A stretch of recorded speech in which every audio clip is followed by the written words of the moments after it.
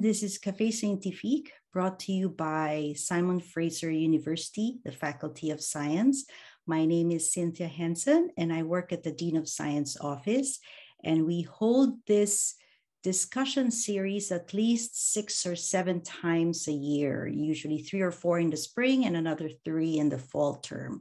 So this is our 3rd one for this year. And we're happy that we're doing this with you all today. We're still doing it virtually, unfortunately, but hopefully sometime soon we can revert back to in-person. We used to do this in person pre-COVID times, but we're staying virtual for now, and we're happy that you're all able to join us today. This is a discussion series that really presents different faculty members from across our 8 science departments, and we try to feature a different presenter each time. And the purpose of which is really to help you engage with our faculty members on various research topics that they might have or might be interested in. And it allows you to ask questions and engage with our faculty members.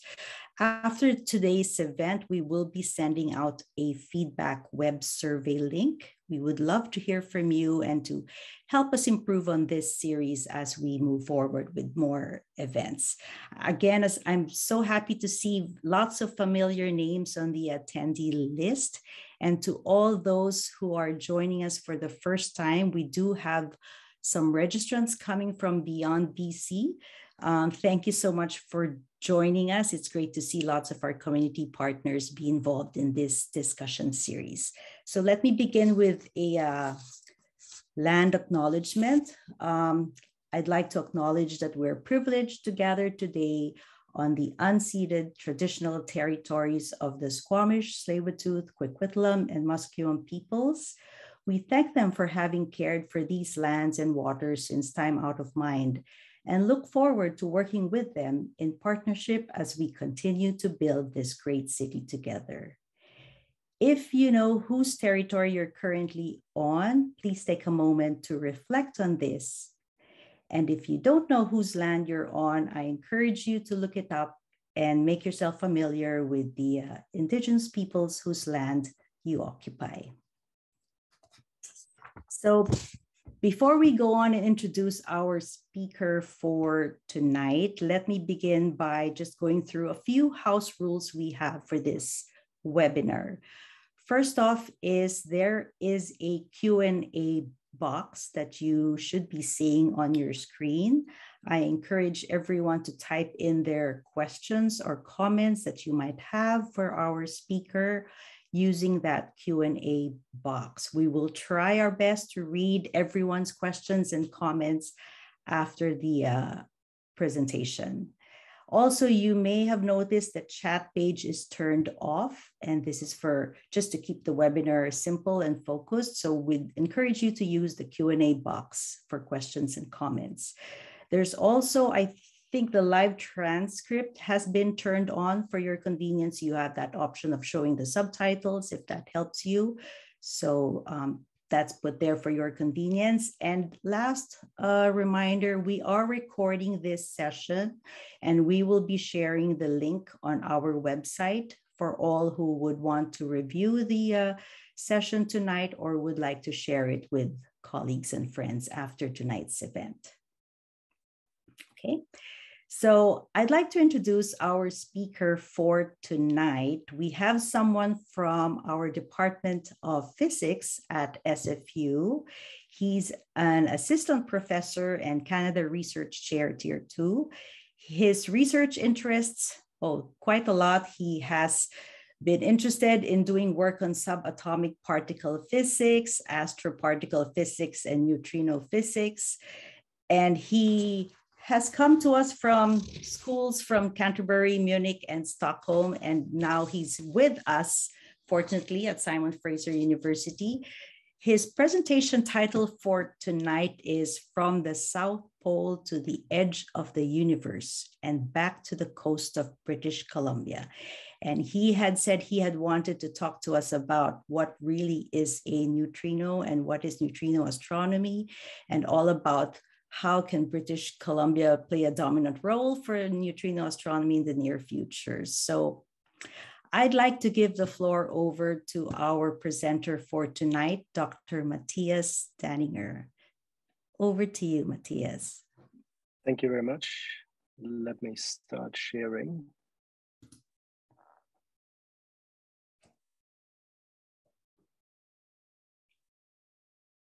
All right, I think. Could you confirm that you see it? Yes, we can see your slides, yes. Excellent. So thank you very much for the introduction. I actually never answered you if I'm happy to be interrupted. If there is a pressing question, feel free to just stop me. I might actually answer the question anyways during the talk, so maybe people can also keep them for afterwards, but I'm happy to do either way.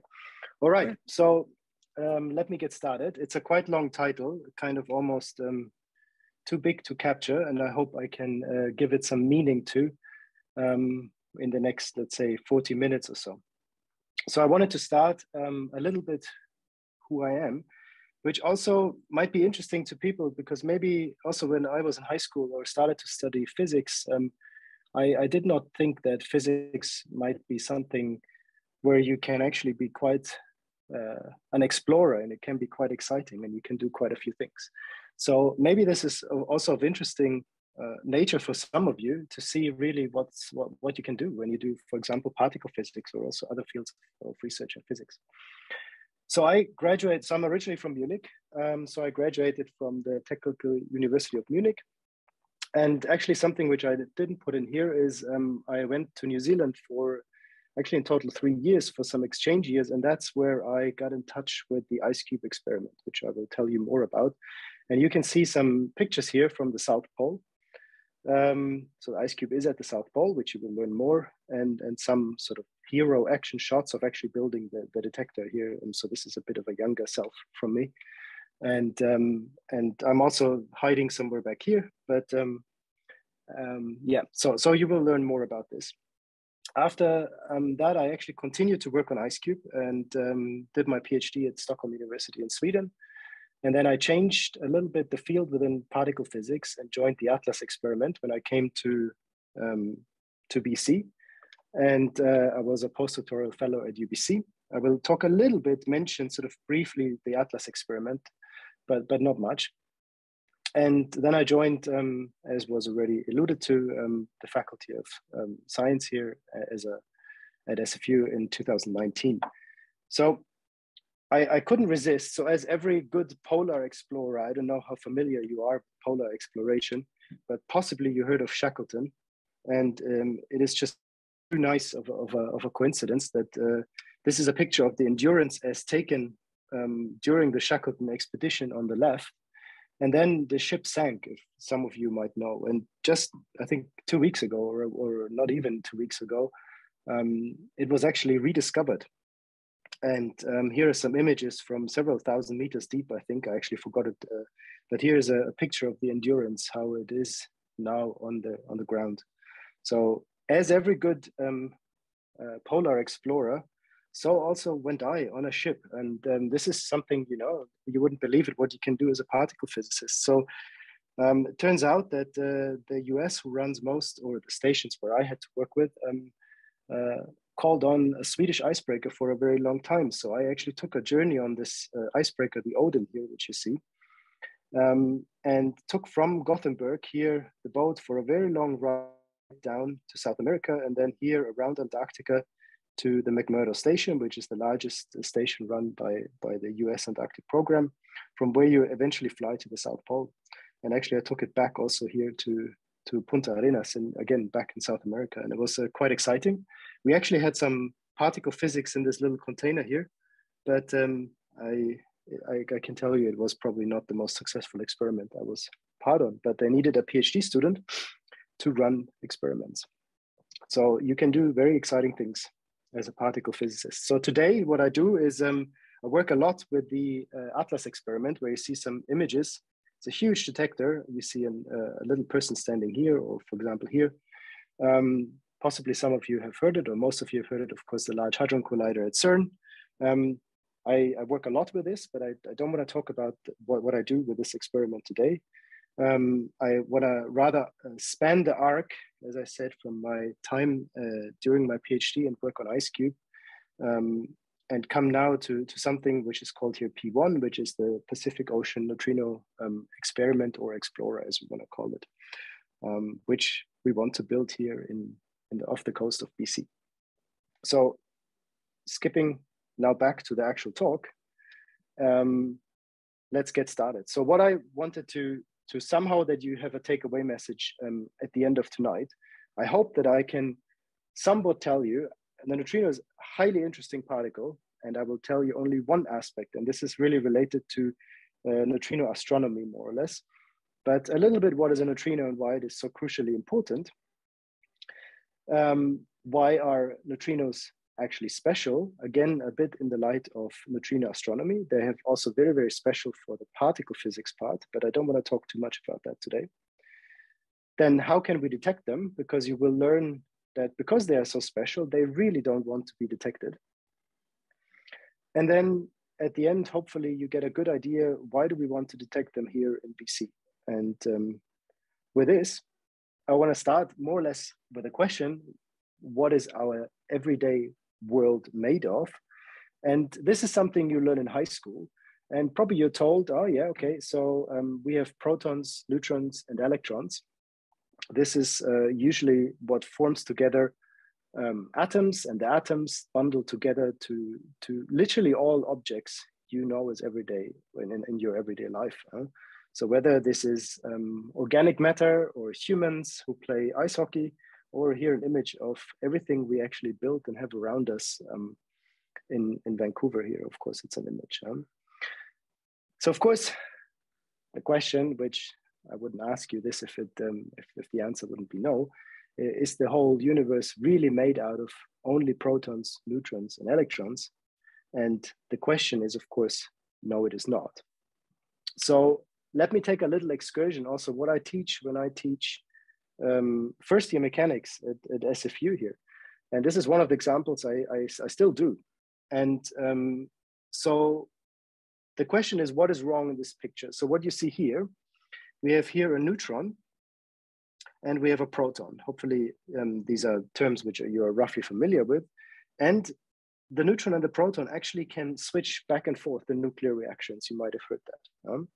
So the neutron can decay into a proton and an electron, or you can actually create a neutron if you have a proton or an electron.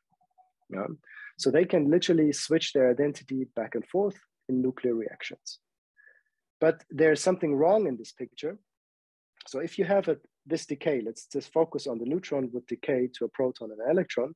So momentum conservation and also energy conservation would tell you these two things would literally fly apart like this.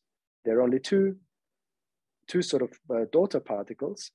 From one particle, which decays, they have to fly back to back.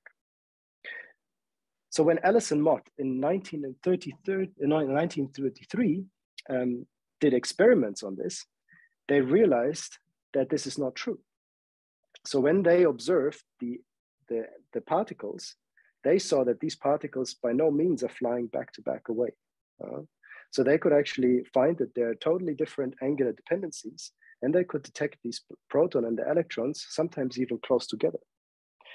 And what they couldn't detect at the time was the neutrino, which is also part of this nuclear reaction.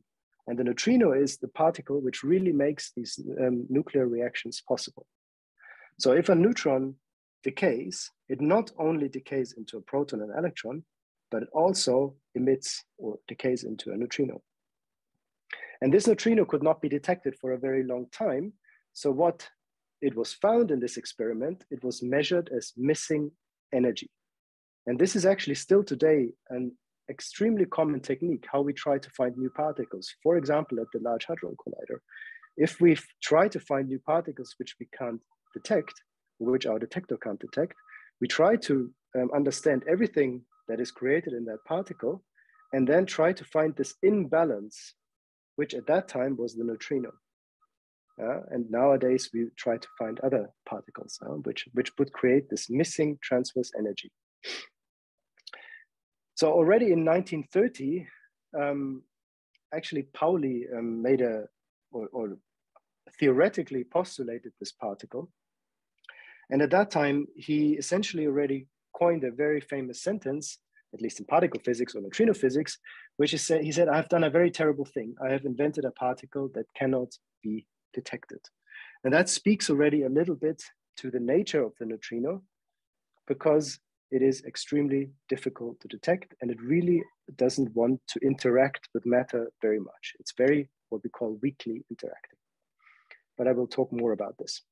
So to go back to our question, is the whole universe made out of protons, neutrons, and electrons? We know the answer now is no. And actually, these are extreme rarities. So for every one of a proton, neutron, for one of these, the universe contains more than 1 billion of neutrinos. So the most abundant particle we have, they are neutrinos. So the fact that we are literally not phased by them tells you already they fly through us all the time. And essentially, we have no notice of this.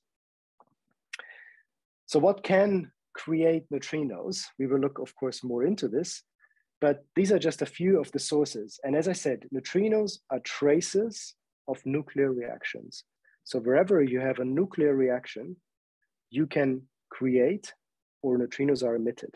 So of course, one of the most easy things we can name straight away, if I talk nuclear reactions, we will see that in nuclear reactors, we produce a lot of neutrinos. Also, please note, maybe you're familiar with this light blue glimmer of a nuclear reactor. I will come back to this as well during the talk. The Earth has a lot of nuclear reactions, especially within the core. So the Earth itself emits a lot of neutrinos. One very interesting source of neutrinos is the Big Bang itself. So how everything in the universe began. So a lot of neutrinos got created, actually so many that within a square centimeter, in everywhere where you are, you would have around 200 of them at any time. And if you could make an experiment who would detect these neutrinos, you would go straight to get a Nobel Prize in Stockholm, because this would be a big deal. So maybe you can think about something. Of course, something which I will be very interested throughout this talk is something of a very high energy phenomena, for example, exploding stars, merging neutron stars, like phenomena in astrophysics. The sun is probably the brightest source we have very close by. So the sun emits per second around 100 trillion neutrinos. So it's a huge number. Of course, we have learned by now to produce neutrinos also in accelerators on Earth. I will talk a little bit about the energies we can produce there compared to what the nature can do. And even our body ourselves, if you look at this number, is very huge. So we can emit, or we do emit, around 340 million neutrinos a day. And that is most comes from salt, and salt has some radioactive small isotopes, so small abundance of isotopes. And when these decay, they are nuclear reactions and they emit neutrinos. So for example, if you want to be very neutrino rich for a day, you should eat a lot of bananas, because bananas have lots of potassium, and then you become a high source of neutrinos for a few hours or a day if you eat them. Okay, so let me have an analogy why I'm interested in neutrinos for astrophysics. And the easiest, what I could think of, is if I take our hand. So what I can see in my hand, I look at it, and of course, if I hurt myself, let's say I like mountain biking, I fall sometimes reasonably often. So if I hurt my hand and I can't see directly, of course, what's going on. So I go to the doctor, and luckily by now, we have quite a few means to us to understand what's going on. And every time the doctor has a different tool to look at my hand, he can learn something new. So on the left, of course, we have an X-ray. So if I broke a bone, he can identify in the X-ray picture that a bone is broken. If he has an MRI image, he can look if I tore some ligaments or have some soft tissue injury. So he learns something else because it looks in a different wavelength. And also, the picture on the right, we probably don't need this so much at the doctor. This would be an infrared picture. So this shows you where the hand is the hottest. So this is where you have the most blood vessels. They're obviously at your fingertips. So the analogy really is here. Whenever you look at an object with a different means, you will really learn something crucial about it in a very different way. And we want to do exactly the same to look at exploding stars and see what we can learn from there. So I take the example of the Crab Nebula, which was actually the last supernova, which we sort of could see by naked eye a good 1,000 years ago, where a star ran out of fuel and it exploded. And nowadays, we see the remnants of this in the so-called Crab Nebula. And now I take the same analogy to astronomy. So if I go here from the observation on the top left, which is the observation in radio. So all of this is electromagnetic spectrum, so essentially photons. Radio is the least energetic. And then when I follow down, as we read a book, down to gamma rays, these are the most high energetic sources of photons here. So if I look in radio, for example, these red spots here, they are emissions from something what we call synchrotron radiation. And this is when highly relativistic particles essentially spin in very strong magnetic fields, which are around in these areas. So you can see, essentially trace the very high magnetic fields within this cloud of particles, or this explosion remnant shells. Quite nice, of course, if you look here, this is from Hubble, the picture, you can really see kind of the exploding image, all the shells, the parts which flew apart, the matter. The probably most interesting thing, which you cannot see in any of the other ones, is in X-rays. So this is quite high energy photons. You can see a very kind of spinning disk, and you can really see a core, which is the neutron star at the center. And the spinning disk, what we call the accretion disk, accretes the matter into the neutron star and then blows it out in jets, kind of in this direction here and one here. So this is something you absolutely cannot resolve in the images before. And then if you go to the gamma rays itself, you see the emission purely from the core, from the center of it, which is the neutron star at the center. So every time you look at it, you really can learn something new. So the question is, nothing of this can look inside of the star because nothing traces nuclear reactions like neutrinos do. So the key is that we want to look now how this looks like in neutrinos. Okay, so how do we actually accelerate or create neutrinos in these objects? It's actually really the same what the universe can do or nature can do than what we do here on Earth. So we need big magnetic fields, and these magnetic fields are kind of done in particle accelerators, and these are usually fueled in our picture by something what we call supermassive black holes, collapsing stars onto a neutron star. So these are our accelerators, which are powered by humongous amount of gravitational energy. On Earth, we actually build accelerators, for example, where we accelerate protons, like here in Fermilab or close to in Vancouver, we have Triumph, where we have accelerators. So we accelerate these particles. In this case here, how we create neutrinos, we have protons. And then what we call a beam dump experiment, we dump the beam of protons into a huge target. So here, in this target, we have a magnetic field. It's very dense and compact, and everything gets absorbed, or some charged particles within magnetic fields get deviated from the line. The only particles which continue to fly out are neutrinos, which are created in this beam dump, in this decay of particles which are created right here. Because neutrinos are not held up by matter, they fly through literally everything, and they continue to fly in a straight line. So this is exactly how we on Earth create neutrino beams. And nature does exactly the same.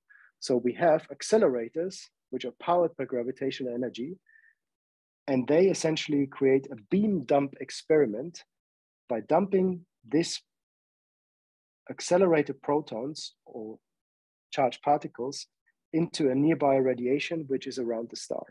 And this creates neutrinos in nature as well. So it's really the same. So now we can say, okay, why don't you just do this experiment here on Earth? And why do we want to look into stars? Can we not understand the same? So here's maybe my kind of spin to my other experiment at the LHC. So here would be Atlas. So you see an aerial view of the LHC, the Large Hadron Collider. which is at CERN near Geneva. And you can see it's a huge 27-kilometer accelerator. Yeah, and if we take, I don't want to talk too many details about this, but this is our most powerful accelerator we have on Earth. If I take the same magnets, like these LHC magnets, which is more or less the state of the art what we can do on Earth, and I line them up in space, yeah, take the same magnets, and then I have to build an accelerator of the size of the orbit of Mercury in order to reach the energies nature can reach, which is of course impossible because you cannot line up magnets, you know, around some orbit in space. So this is the reason why we cannot recreate exactly the same experiments, because nature is so much more powerful than what we can do on Earth. That's why we want to study what is happening in the universe in these objects. Another reason why neutrinos are so important or so interesting to study is I told you they are tracers of nuclear reactions. So these are the only particles which can really tell us what's going on inside, because everything else doesn't look really inside what's going on into the reactions. But it's also the only messenger which comes directly to us from Earth. So if I take this example here, so if I take charged particles like protons, what we usually call cosmic rays, we have a lot of magnetic fields around extragalactic, galactic, we have magnetic fields everywhere. So if you put charged particles through a magnetic field, you can see they would follow some arbitrary trajectory. And when you observe these charged particles on Earth, you can actually not tell where they came from. They could come from somewhere totally different. You cannot relate this observation to the emission from here. If we take photons, photons are a bit different. So photons travel in a straight line, but they get absorbed. So if they hit some interstellar material or clouds or other photons, they get alternated, they get absorbed, they get re-emitted, but the energy changes. So they also don't essentially carry the same amount of information as they initially did. So when we observe the Earth, it's not the same photon that was emitted from this source we are interested in. But the neutrino is the only particle which literally flies through everything. So if we can detect it, then we can really be certain it came from that source. So in other words, what we call the neutrino is really a perfect astrophysical messenger. So it has no electric charge, so magnetic fields don't deviate it. It is essentially massless, so it interacts very little. It is essentially unabsorbed, and it tracks nuclear processes, so we can really look into it. What makes it so excellent as a messenger is, of course, also the downside. It is so extremely difficult to detect. So one last aspect, this plot is maybe a little bit, or this diagram, let's phrase it that way, is a little bit complicated, but I hope I can convince you from another aspect, which is really, really interesting. So here we see on this one axis, we see a distance. The distance is in megaparsec. So if you don't know about this, it's a unit which is very large. Maybe it helps, the galactic center would be here. The nearest next galaxy would be around 1 megaparsec. These would be the nearest blazars. And if you go to cosmological distances, you can see we go very far away. Here we have the energy in a funny unit. If you're not a particle physicist, we call it electron volt. Maybe to put it in perspective, I can tell you where the Large Hadron Collider would be. So we have 13 TeV. TeV is 10 to the 12. So 13 would probably put the LHC around here. So this would be the energy what the LHC can create. So we can make observations if we look at, as we said, optical X-rays, gamma rays for a large portion of the sky. But we come to 20% here, which is this black area, 20% of the universe. So in this distance over energy area, which is completely opaque. So only neutrinos can essentially look into 20% of the universe. And that's a very interesting aspect because we have never been able to look into these 20% of the universe, and there might be big surprises waiting for us. Okay, so now we want to change gear and we want to actually look how can we detect them. So obviously they're challenging. So if we have a wish list, you need a very large detector. Water is good, ice is also good. You need to provide a very clear medium so that the light can be detected, which I will explain in a second. And it's also nice if you somewhat shield yourself from external events like cosmic rays, because they are large backgrounds. So usually we go somewhere, try to go a bit deep, let's say deep into the ice or deep into the ocean. So let me tell you how we actually detect neutrinos. Neutrinos really don't like to interact. That's why we need a large detector. Otherwise you wait for a very, very long time. So if a neutrino comes in, it can occasionally interact with the nuclei or the atom of the, let's say, the medium you are in, whether this is water or ice, for example. In this interaction, we are talking here about very high energy neutrinos. It can create what we call a muon. This muon is a heavy brother or cousin, if you want to call it, of the electron. It's very similar. And when this muon flies through the ice, it emits something what we call Cherenkov radiation, so which is blue light. And this blue light, we are trying to detect with a lattice of essentially very sensitive light cameras, which we deploy either in water or in ice. To give you a little bit of a feel, so this blue light is exactly the same blue light why nuclear reactors glim blue. So I sort of remember the image of the nuclear reactor. It's kind of dimming, glimming blue. And this is exactly because we have nuclear reactions. We have lots of neutrinos. They interact, they create muons, also electrons. And these particles emit this so-called Cherenkov radiation, which is a very blue characteristic light. And this is why they glim blue. So we can use this to also reconstruct the path of the muon. And how do we do this? This is because the muon travels kind of faster than the speed of light in water or ice. So it travels kind of supersonic, if I take the analogy to an airplane. So if you have here an airplane which is stopped and it has its engine running, you could easily locate it because the sound waves would go out. If it travels subsonic, you can see how the pressure waves of the sound, or the sound waves, how they would travel. If you're right at the speed of sound, it is trying to break through the sound barrier. But if you go supersonic, you don't even have to know where the plane is. You just have to detect the so-called very straight wave front on each side. And you can, without seeing the plane itself, you can tell where the plane is. And this is exactly the technique we are using to reconstruct the direction of this muon. And because the interaction is so high energy, we can infer from this exactly the direction where the neutrino came from. And this is how we detect these high energy neutrinos. All right, so coming to IceCube, to actually show you a little bit of a detector. So IceCube is at the South Pole. You really want a large body of frozen water, which is ice in this case. And the South Pole sits essentially on 3 kilometers of ultra pure ice, or ultra pure and ultra transparent ice. So here is the South Pole Station. If you ever have the pleasure to travel there, you travel on such a plane with skis, you will land here.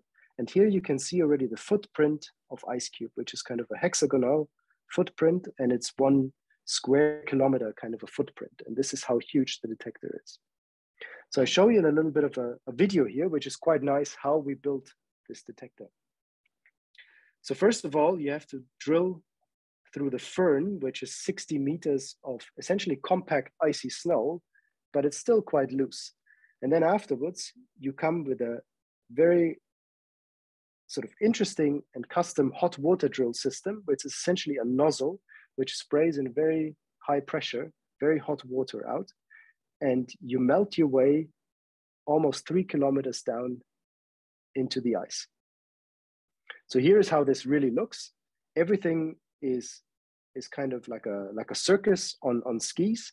So you have a own hot water plant, which is like a 4.5 megawatt plant.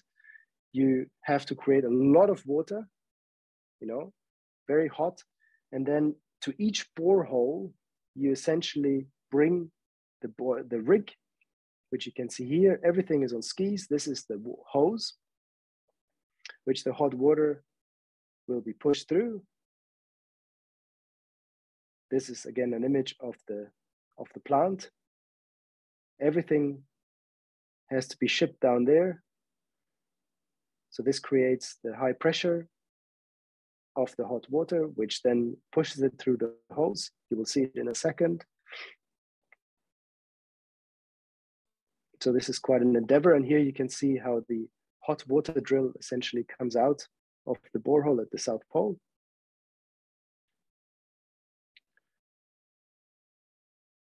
And the water is really just melted. So it's melted and the water stays inside. And now it stays unfrozen for a time. And this is the time when the scientists come with their equipment. So they're boxed up. And here you can see the photomultiplier, so the sensitive cameras.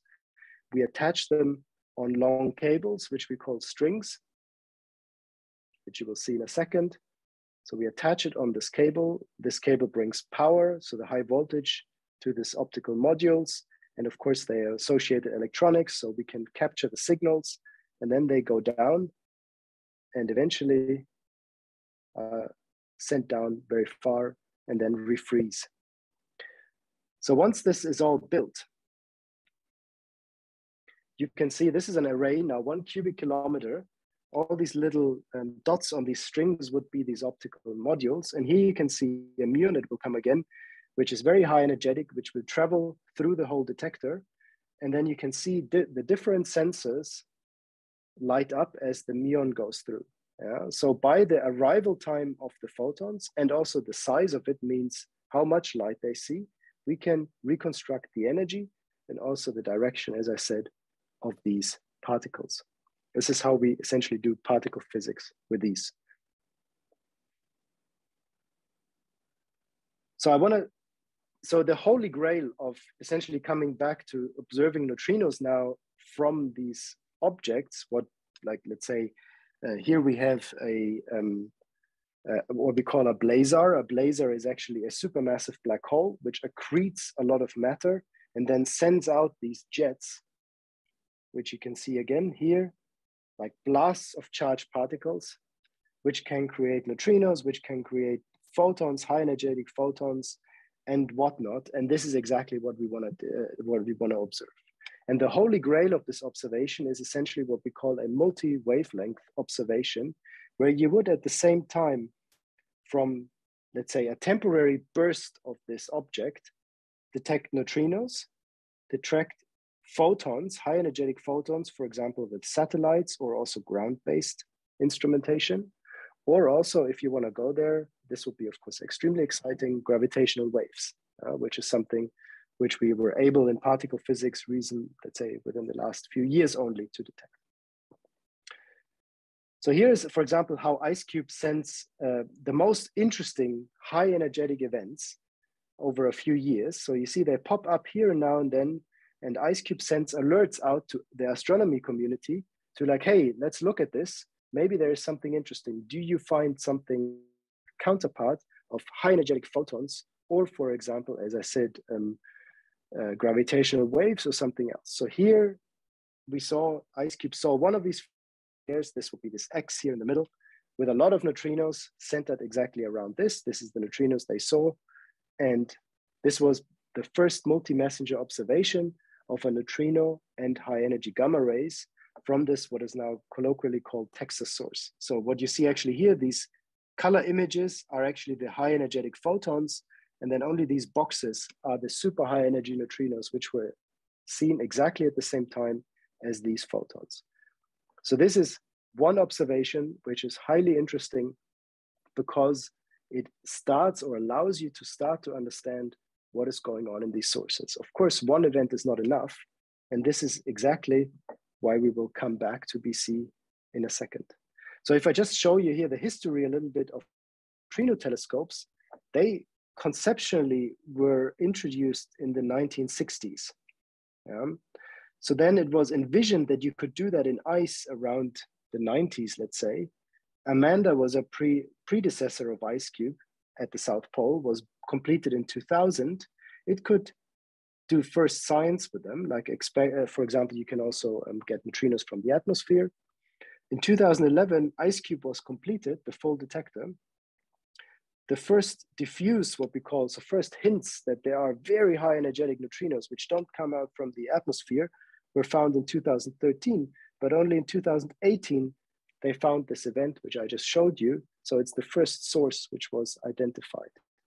So essentially, if we take this from the completion of IceCube, we had to wait, it's on the order of 10 years to get one or two, or let's call it a handful eventually even of these events. And that of course is not enough to do neutrino astronomy, despite that we know it is there. And that's why you can ask the question, can we also go neutrino fishing somewhere else than just at the South Pole? And maybe can we do this in the ocean? And why not, if we can do it in the ocean, can do it right in front of our neighbor or in our neighborhood here. And it turns out we have right here in BC something very unique, which is Ocean Networks Canada. So it's one of the deepest and also the largest and most advanced cabled ocean observatories, which of course generally focus on marine biology, oceanography, and not on particle physics. But of course, this makes it very interesting because maybe we can tap into this and actually do in a kind of a symbiosis particle physics with Ocean Networks Canada. So just for the location here, of course, is Vancouver. And here we have Vancouver Island. And essentially you can see this very large cabled network, which spans out here a few hundred kilometers out into the ocean. And the site we are interested in is the so-called Cascadia Basin site, which is roughly the same depth in water what IceCube is deep at the South Pole, roughly 3 kilometers. So we investigated if we can do that, and I will go through this maybe a little bit faster. So the first thing is, of course, can you build a neutrino telescope there, which is where you need to understand, are the optical properties of the water, is this good enough to actually do particle physics? Like, is the water clear enough? Do we have too much bioluminescence, so animals down there which emit light, you know? Do we have too much sedimentation, or maybe are the currents too wild, you know? Like, can you actually do this? So what we deployed is 2 mini strings, let's call it. These 2 strings, they're only a good 100, 150 meters high, and they're instrumented with some light detection equipment and also some light emitting equipment, so flashing. So we can essentially flash with some LEDs and lights and kind of almost lasers, if you want so, and then detect that light, which we flash from one side and see and study the optical properties. Here you can see some pictures of essentially ONC at work, of the equipment we have established. And here you can see one of the ROVs at almost 3 kilometer depth, where it essentially anchors on the ground these strings.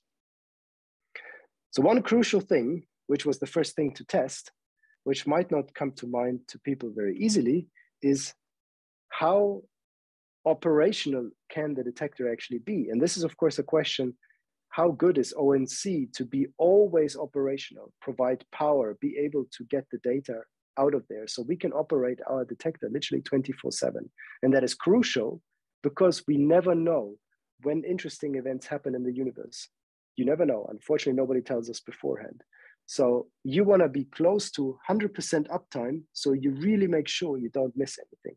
So this is excellent. IceCube is actually a little bit better because they have established this for a long time, but almost 99% of the time, you know, we can be operational, which is very important. One thing which I will not drag out too much right now, but just for the people who are a bit more interested in also how we do this, we measure the optical properties, as I said. So essentially by optical properties, you can think of how fast if I emit light. So let's say I emit light from one source up here, so one string. So I emit light here, and you can see these kind of red rays or arrows here symbolize the light. I try to detect it here with these sensors here, and how fast does the water absorb the photons or the light as I try to emit it. So if the water quality is very poor, I will of course not detect very much here. If the water quality is very good for us, then I can, at a very large distance, still see a lot of the light I emitted up here. And this is exactly why we did this. So I will maybe skip that plot here on the right, but this is something where we measured how good the optical qualities are. We call it the attenuation length. And here you can see it over the wavelength spectrum. So we measured this for various wavelengths, and it is indeed very good. And it's absolutely suitable to build a neutrino telescope. Okay, so essentially what I want to show you now as well. So we have found for the physics part, yes, we can optically qualify this site and we could really build a neutrino detector there. But also what you can do, which I think is quite neat and very interesting and has not been looked into so much, you can have quite some handle on some interdisciplinarity. So you can do oceanography, microbiology, and also climate change related studies, because we essentially build a humongous array of sensors, which generally marine biologists can't afford or don't build in the same way. So what you see here is, for example, a few seconds long image of one of these pyrosomes, we call them down there, which emits light. So these organisms, and we can really study them. So I want to show you this because this is really quite neat. So what you see here is essentially when these pyrosomes or organisms, when they go through the water column, they don't do anything. But if they get disturbed, and the disturbance here would be one of our optical modules, which are these little black dots you see here. So if they get disturbed, they start to emit photons, they get agitated. So what you see here is the light or photons, which are emitted over some times in seconds. So this is a simulation. So when this spikes, you see obviously these red little pyrosomes, they're unhappy and they emit light. So we put instruments down there which can measure exactly this light. So this is only a qualitative, what I show you right now, but we, of course, careful study.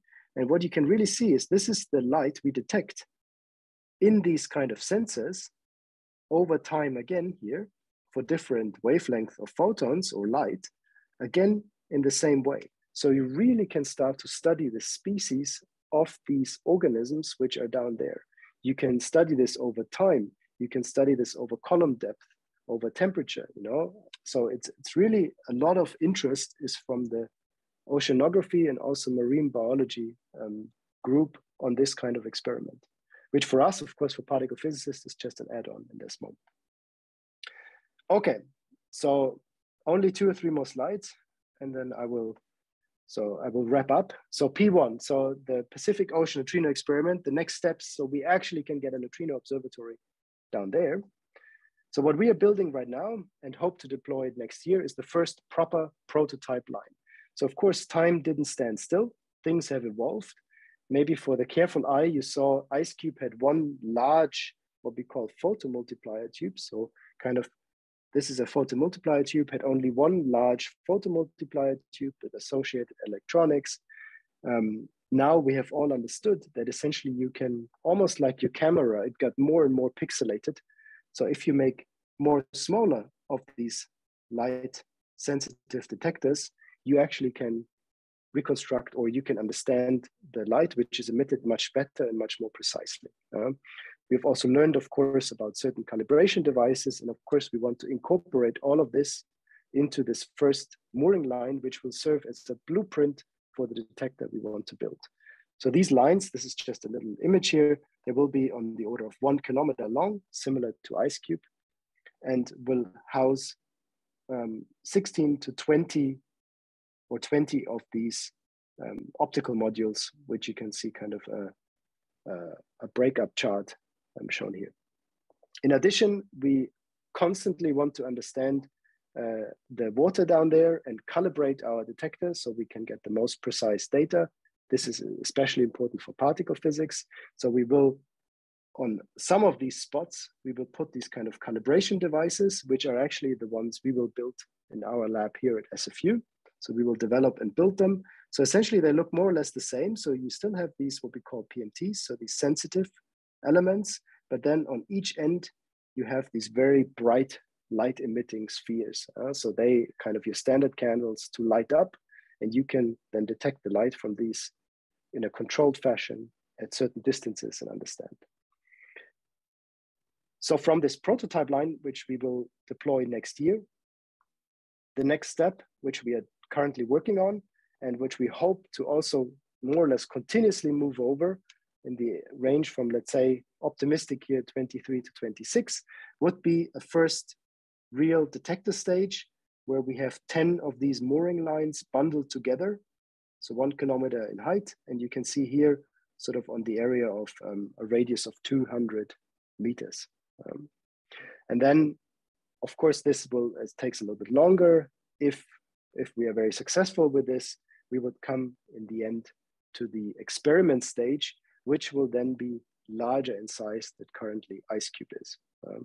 So this is just a rendering, an idea in the moment. Potentially it will look different, but you can have these clusters of these units we are aiming to build in the next few years, essentially clustered around here. And eventually you have a detector which is now larger in size than IceCube, like a few cubic kilometers. Okay, so the grand plan, as I told you, IceCube has done amazing. It's a fantastic experiment, but it is very limited by the number of neutrinos it can detect. And in order to really start this field of neutrino astronomy, which is exciting, which is completely uncovered, you need more exposure. You need more exposure and you need more of these telescopes. And especially, IceCube is not able, and I will show you this on the next slide, which is a little bit of a finicky detail, but is not able to really well look into our own galaxy. And of course, we also have a black hole in the center of our galaxy. So you would expect to learn very interesting things directly from our own galaxy. So here you see essentially the proposed P1 IceCube, and then there are 2 other detectors, one here in Lake Baikal and one in the Mediterranean. Both of these are also in construction stage, a little bit further, but they also have their own independent issues. But hopefully, eventually, we will be operating this as one global neutrino observatory. And this is the last kind of point I wanted to drive home. So here what you see is essentially, if you would have each of the detectors, what I just mentioned, they could cover the most sensitive range for these ultra high energy neutrinos, where you can do really the best, is around a sliver around the horizon. This is where you are the best with each of these neutrino telescopes. And you can see if IceCube has this kind of band here, where the galactic center is right here. Yeah, so the galactic center is never in the field of view of IceCube, and IceCube has a very hard time. So obviously you can't move IceCube somewhere else. But the other locations, all of the other ones, it always has a field of view where you can look into the galactic center, and which is of course very interesting. Yeah? So all the other experiments here on the northern hemisphere will really boost the exposure for our own galaxy, which is the nearest source potentially of these very interesting neutrino sources. Okay, so I hope when I just put that back into your mind, I could somewhat convince you or tell you what a neutrino is, that it's special, and also how we can detect them. So this is the high energy part. There are also other ways to detect neutrinos, but this is basically if you want to detect high energy neutrinos. And also why it is interesting. And also, I mean, this why is more or less a big part is Ocean Networks Canada, which happens to be right here in BC, which is really an opportunistic way for us particle physicists to maybe merge and work together with them. So with this, I will end here. And neutrino astronomy is really something that has started in the last few years, started purely by IceCube. We often call, and I hope I can convince you a little bit, that neutrinos are the high energy messenger of the universe. And also when you're interested, like myself, even more into the particle physics aspect than into, let's say, studying astronomy or astronomical objects, there's so much particle physics at these high energies. And we on Earth can't do as well as the universe by itself, nature can do, and more or less deliver us for free these particles. But in order to do this, we need to study more neutrinos and really understand what this messenger is telling us, and why not do it here in BC? Because we have an opportunistic opportunity. And the last thing I want to say, and this is really in the last, I would say, since the 1960s or even before, Neutrinos have surprised us over and over again. They're never boring. So we will for sure find something very interesting and very unexpected when we look for them. Thank you very much. And sorry for being maybe 5 minutes a bit too late.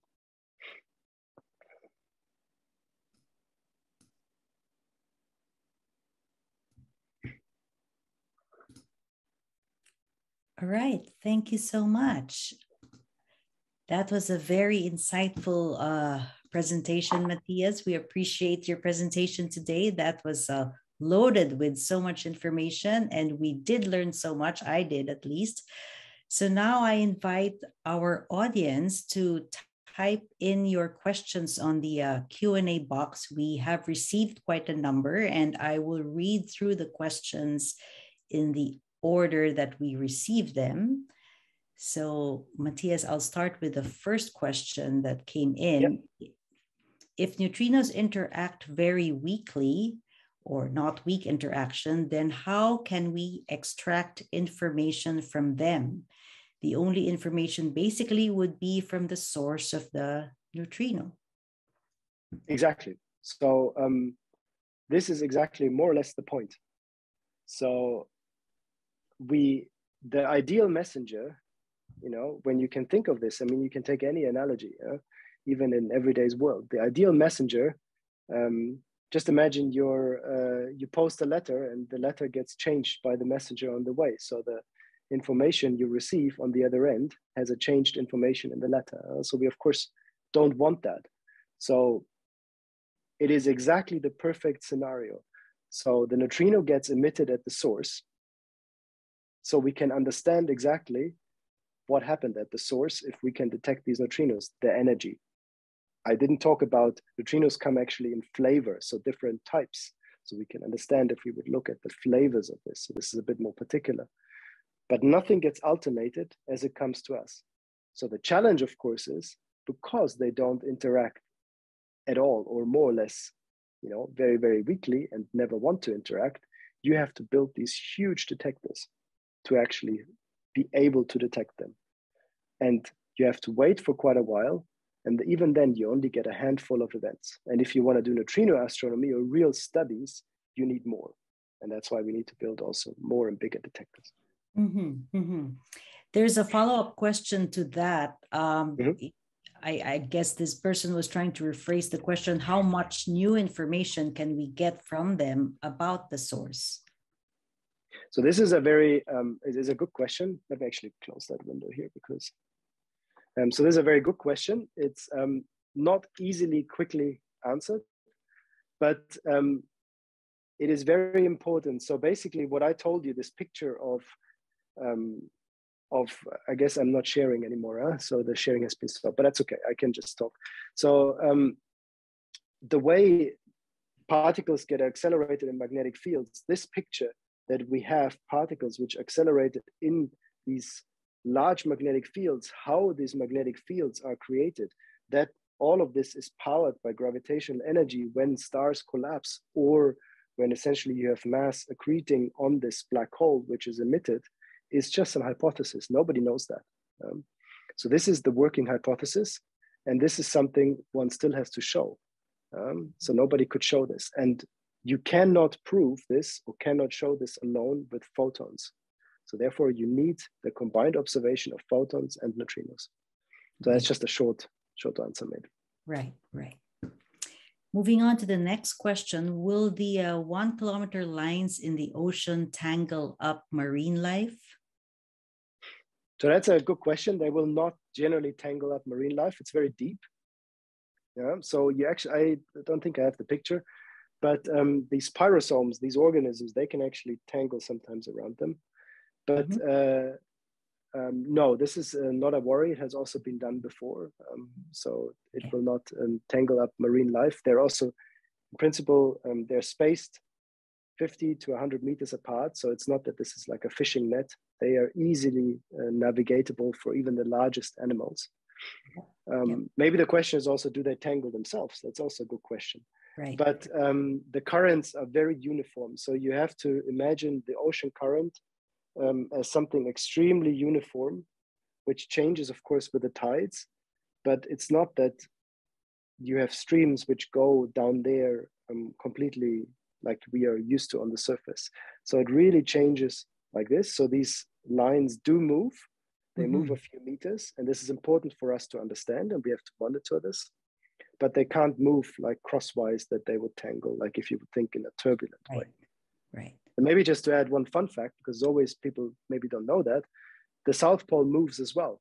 So glacial ice, as we all know, moves, but people don't realize that. So the South Pole moves by 10 meters a year. So ice cube actually moves as well by 10 meters a year. It moves very coherently, but not quite. So the ice at the bottom moves a little bit faster. So over time, essentially, you get ice cube is doing something like this. Interesting. Next question is, what is a practical use of detecting neutrinos in our world today? If we could detect them easily, what does that mean? And will this be a new form of energy for powering our world? So first of all, what it is, I mean, that is, one has to always say, it's fundamental research, it's fundamental science.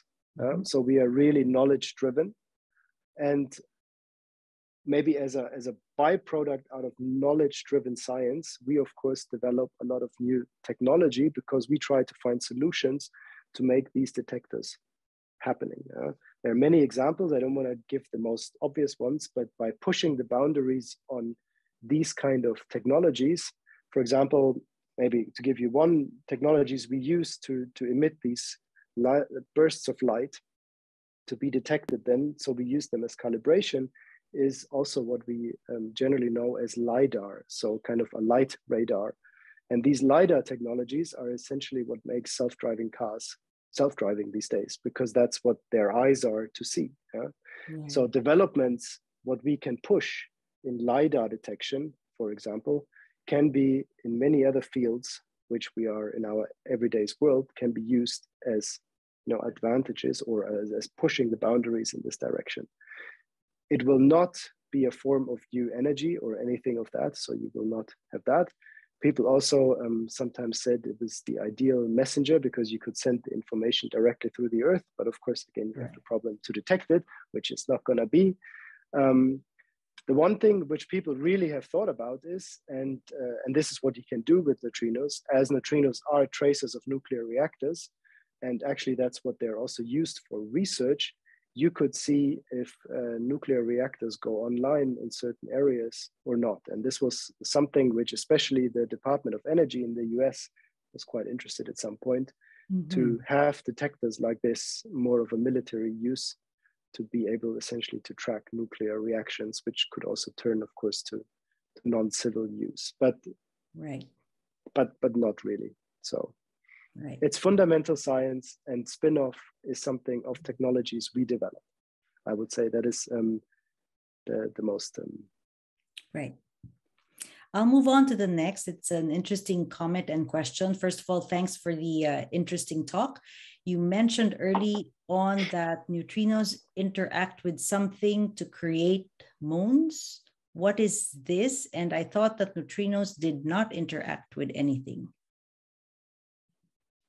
Sorry, maybe I need to read it as well. I don't know what the... You mentioned earlier that neutrinos interact with something to create muons.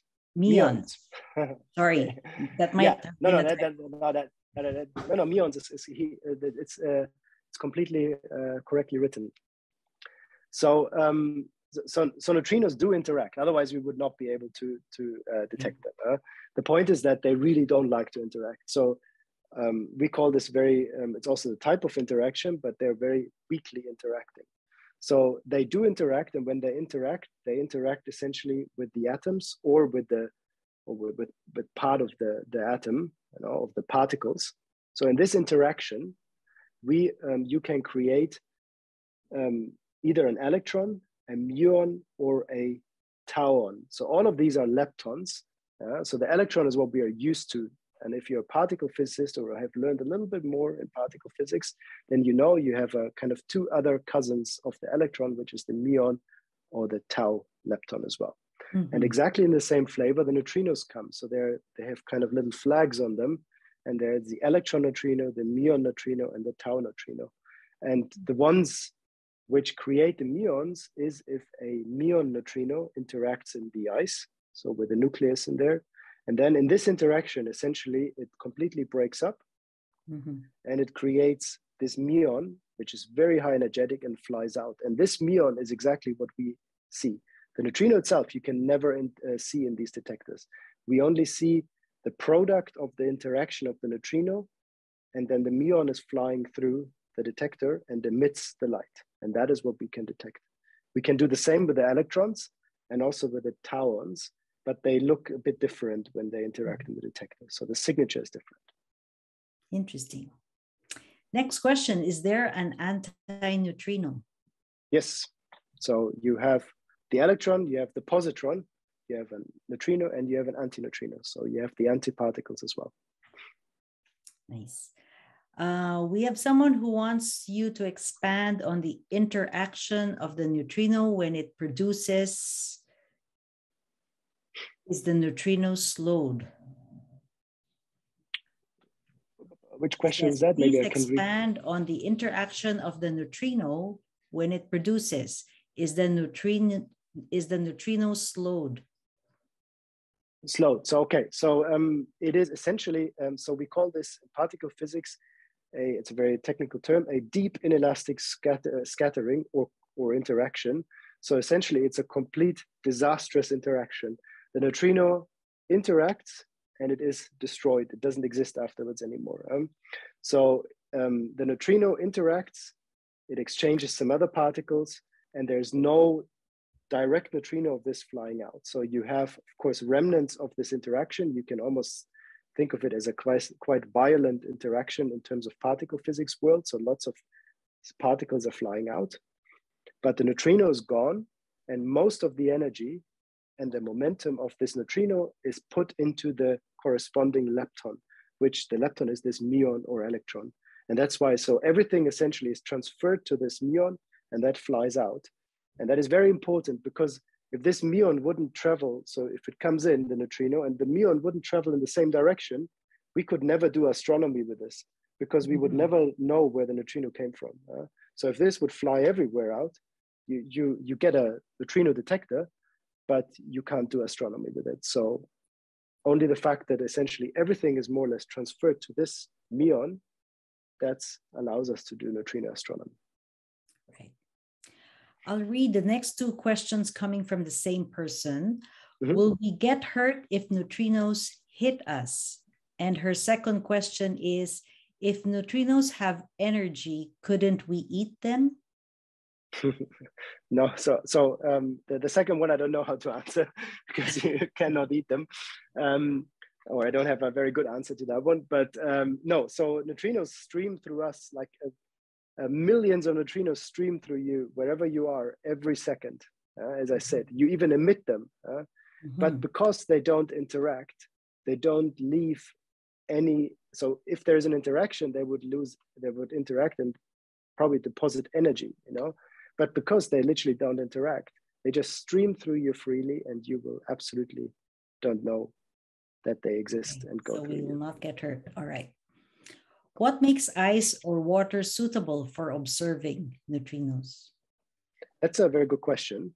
There's also many other sort of, let's say, material which makes them suitable. Actually, in principle, in particle physics, it's always the heavier and denser you go, the better chance you have that these particles will interact. I mean, you probably know this from how to shield you from nuclear reactors. You know, we put lead or a lot of concrete around us, you know. So in principle, that would be also great. And you probably have a bit more effective detector. But the problem is that the technology, how I explained it, we need these, when these muons are created, they travel through the detector, and the detector is the medium itself. So we can't build something that huge. So we essentially, instead of building something that huge, we just drill some holes into the ice and put the detector in this. And then you essentially build your detector within the natural environment of the ice or the water. And it has to be transparent because, of course, if I have concrete or lead, the photons which are emitted from this, the light, could not be detected in my little cameras, which I put in the ice or in the water. So I can only I need a transparent medium where these photons or light can travel around. And then it needs to be kind of natural and large. So there are other detectors as well. As I said, and they're, let's say, try to go a little bit into the lower energy neutrinos.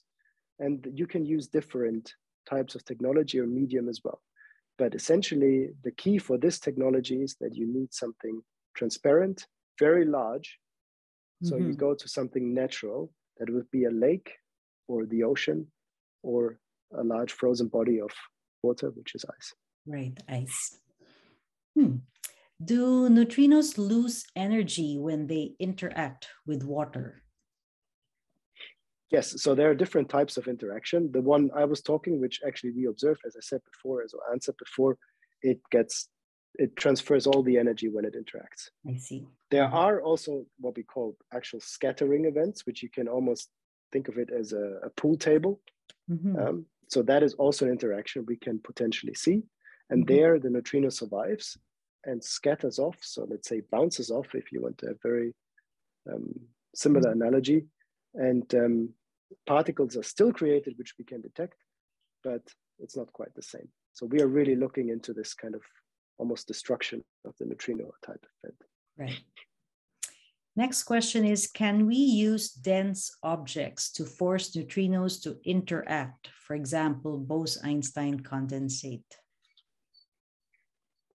So I'll just say quickly, because my family is coming back now. So there might be some background noise appearing soon and me answering the questions.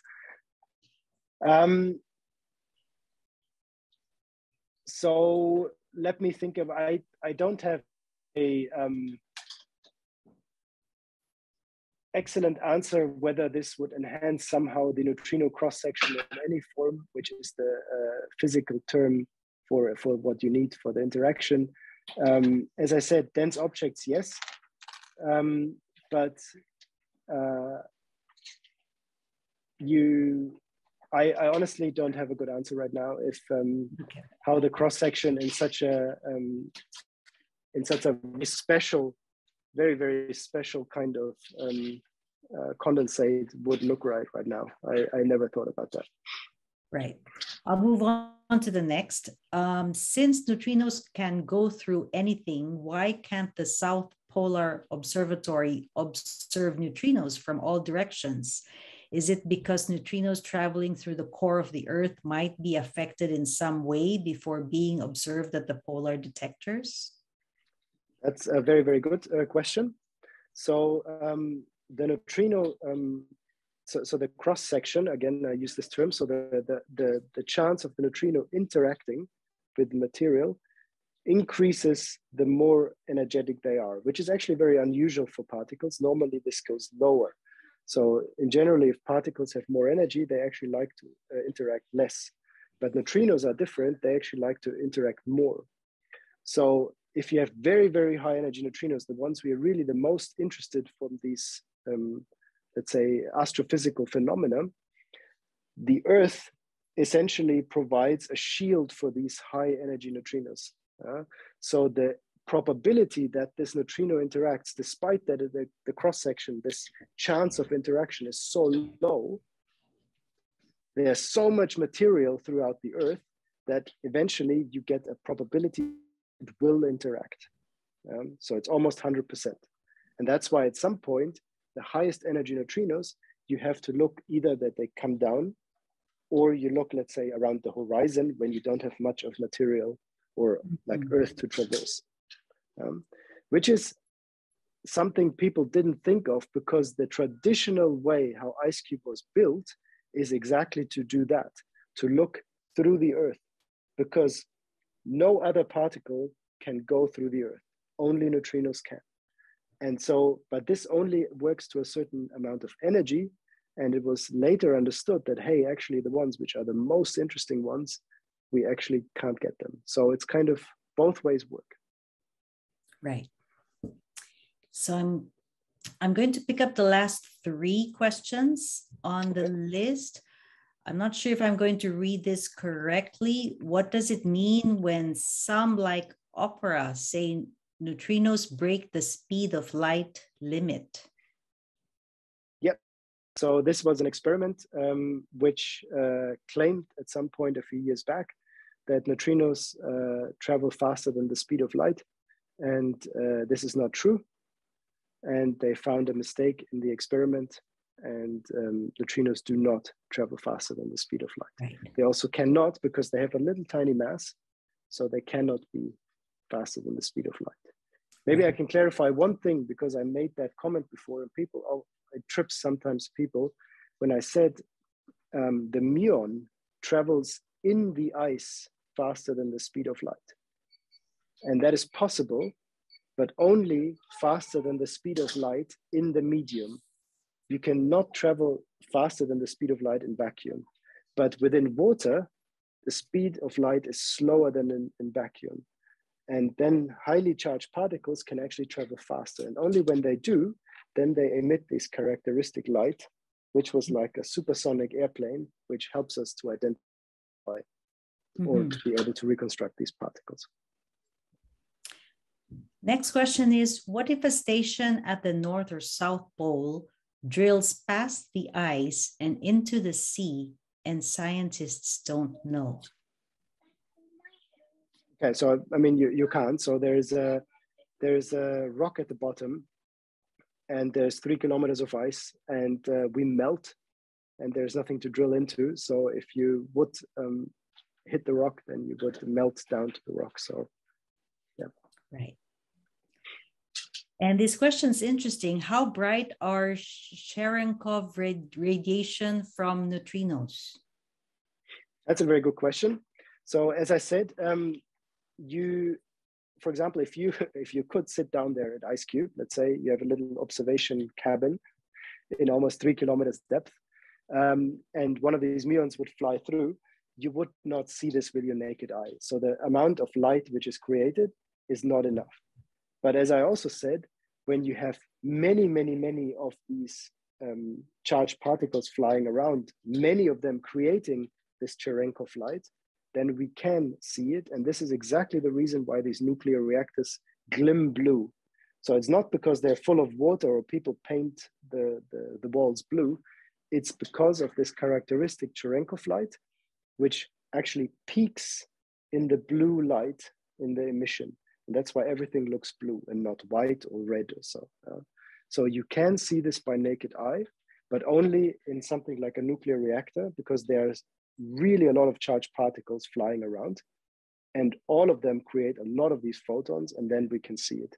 But if you would take one of these, you need special detectors like we put in the ice in order to pick up these photons. So our naked eye could not be able to see that. Right. Thank you. I'll end with this last question. We have a question from a high school student in the room. Yep. Asking what inspired you into studying neutrinos? That's a very good question. I don't know if I have an inspirational answer. But maybe the correct answer is, when I was studying this many, many years back now in Munich, I was essentially in a class about, a big class about neutrino physics. And we had to pick a topic for essentially a talk, like a seminar we had to prepare and give. And along this long list of topics, some of them I decided at the time, oh, this is all too complicated, I don't want to deal with this. And then there was neutrino telescopes. And I thought, okay, telescope sounds easy enough. I take some light, some light dishes as I'm used to. I take light observation. I can talk about neutrino telescopes a little bit. Turns out that neutrino telescopes absolutely don't work like standard telescopes I had in mind. And I started to get intrigued. And by that, I would say my whole journey to even go to New Zealand, because I was already at that point interested to essentially work with IceCube, get closer to the South Pole, make my way sort of this direction, started it. So maybe not the most inspirational one. It's more like of a, which seemed at the time the easiest topic to pick, the topic of least resistance, but it's the honest answer. And I got so intrigued when I learned what that is, that I continued down that path. Well, thank you so much for that. And I hope that inspired particularly not just the high school student who asked that question, but everyone else in the room. I did learn a lot, and thank you so much for that presentation. And I'd like to thank all of you who joined us today and all the questions you've typed in your Q&A box. We appreciate your engaging with us, and we do hope you could join us again. And I'd also like to thank Matthias for being with us tonight. I know we had quite a rough start with all the technical difficulties, but I'm so happy that all that got resolved. Thank you so much. And I'd like to take this time to I have a couple of SFU colleagues working at the back end. You don't see them, but I call them my superheroes for today. Thank you so much for helping me and with all the back end tech support for this webinar. I appreciate your being with us today as well. I hope you can all join us for our next discussion, still on astronomy, but this time from a faculty member from our Department of Statistics to talk about astrostatistics and alien Earths. That's happening on Saturday. Please save the date, Saturday, May 7th, 4 o'clock, still virtually. And because you had registered for this event, you will receive on your emails more information about this next event. I hope you can join us on May 7th. Again, thank you so much for joining us. Thank you, Matthias. And I hope to see you all. Thank you for having me. Thank you so much. I hope to see you all for the next discussion. In the meantime, have a great rest of your evening. Take care, everyone.